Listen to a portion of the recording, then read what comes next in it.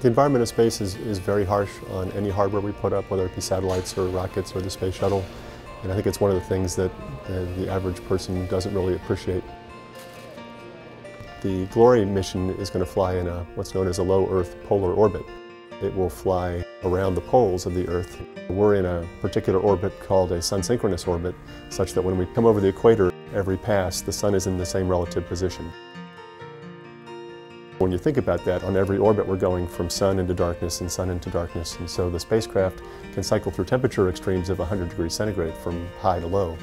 And so you just think about going from the hottest place in the summer to the coldest place in the winter every 45 minutes. That extreme thermal cycling is very tough on the spacecraft. So what we do on the ground is we try and expose the spacecraft to the environment that it will see in space as much as we can before launch to try and work out all those kinks. Starting at the component level, we do vibration and thermal testing, and then up to the instrument level. So with the APS and TIM instruments, they'll go through a full environmental test program. And then once we put the whole thing together, we expose the spacecraft with the instruments to a series of vibration tests, and then we put it in a vacuum chamber and pump out all the air to simulate the vacuum of space, and we'll cycle it through those temperature extremes. And again, try and replicate all those environments that it'll see on space before we launch it to make sure we've worked out all the kinks. The thermal cycling and the vibration of being launched on a rocket and all those things are very harsh on the spacecraft, and if you don't check them out in advance, there's a good possibility you could induce failures.